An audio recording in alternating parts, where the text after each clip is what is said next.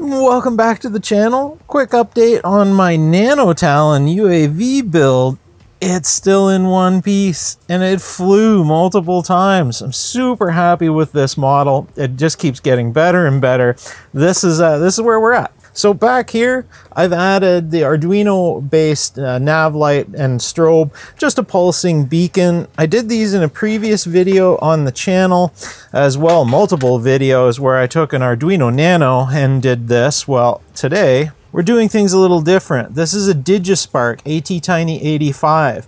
So I just ran it, the strobes are on single 200 ohm resistors for just current limiting and one shared negative return path to the AT-Tiny85, the DigiSpark module. You can see it even, if you can make it out, it even has a USB programmer built into it. You just plug it into your USB slot and program it. So easy. I love these boards.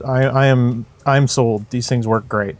So anyway, that's working fantastic. I was super happy with that. It's just on the top instead of the wingtips, just for obvious reasons. Just anything above me will be able to see this aircraft. I was able to maiden it at the local airport.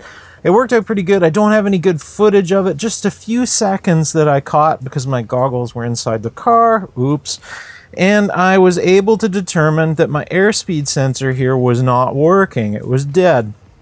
So it turned out that it worked on the ground in ground testing, and I had done a calibration in iNav, and I had to revert those values back to factory, and then I just took it out for the remaiden to see whether that would make a difference. Well, the remaiden went fantastic.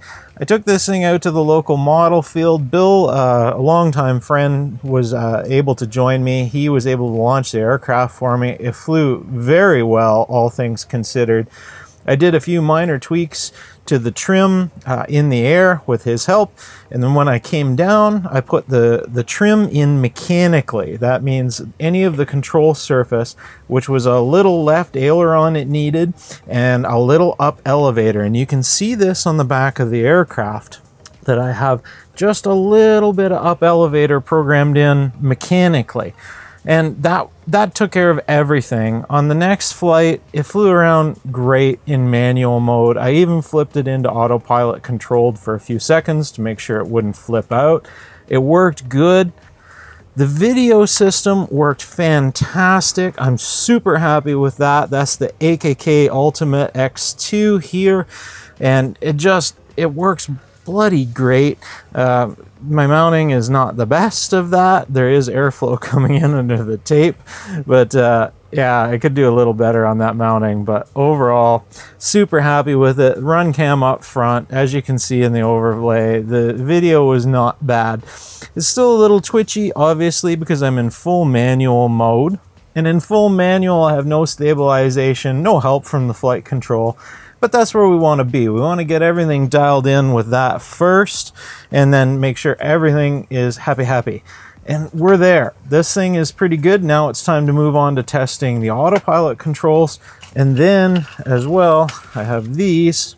These are 433 megahertz telemetry modules, 100 milliwatt, that I can use to send the telemetry from the plane back to my laptop and do bidirectional control of the waypoint missions for doing like search and rescue.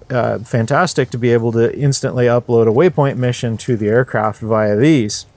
We'll see. I don't need them for flight telemetry because that's already coming down from the FR Sky radio system, which will also be swapped out in a week or two when they show up. I have TBS Crossfire system inbound. We'll swap this out for Crossfire.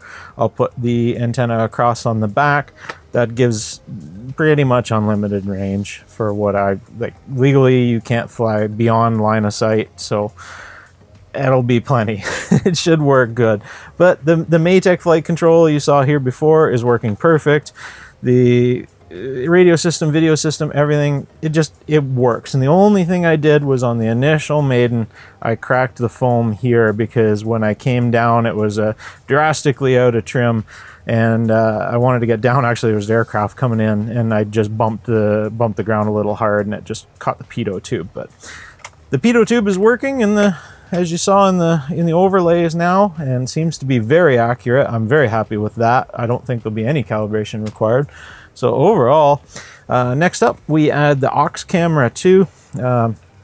I'll use the aux input, and then I'll hook my run cam down below the high definition camera, or stick it to the side depending on how much payload I end up taking up in the bottom down here.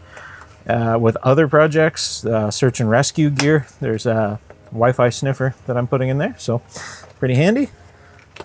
Yeah, overall, I think we're there. I love this plane. It flies. So much so, after my second maiden, when we got it dialed in and everything is working, throws are good, I went on GearBest and ordered another one with my PayPal funds. So yeah, this is, I love these things. This Nano Talon, I want to grab it before they discontinue the darn things or whatever. But yeah, pretty happy. This is going to be a fun bird. Cheers, guys. More flights to come.